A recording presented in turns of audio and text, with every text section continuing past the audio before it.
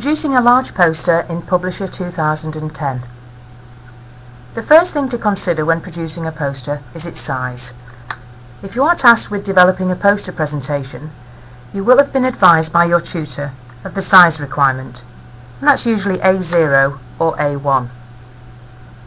We do have specialist printers capable of producing these images available on some of our campuses.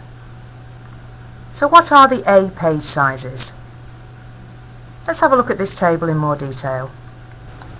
If you take two sheets of normal A4 paper and join them together at their longest edge, you'll have a page the size of A3.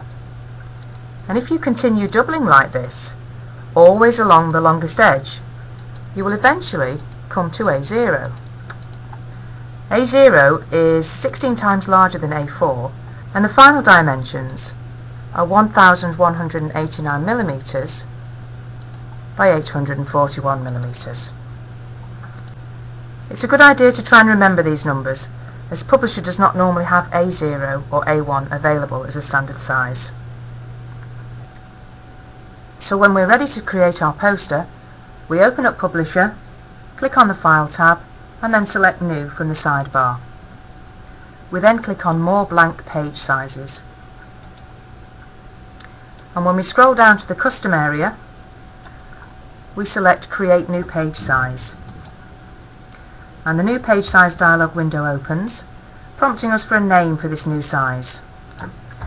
I'm just going to name this A0 Portrait, and then I'll be able to find it and use it easily again. The default measurement for the page width and height is centimeters, and so using the A0 dimensions we looked at before, I'm going to put the width at 84.1 centimeters and the height at 118.9 centimeters. You can adjust these margin guides if you wish, but the default settings are normally quite adequate.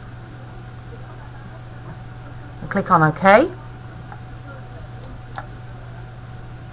and you'll see here we have the A0 Portrait sample, and it's also in the custom area. It's the same process for A1 or any other size that your tutor may have specified.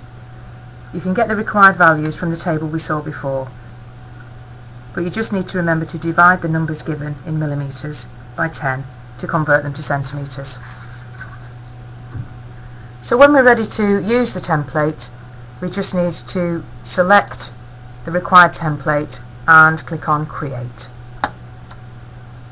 And you'll see that the application opens with the new size document there.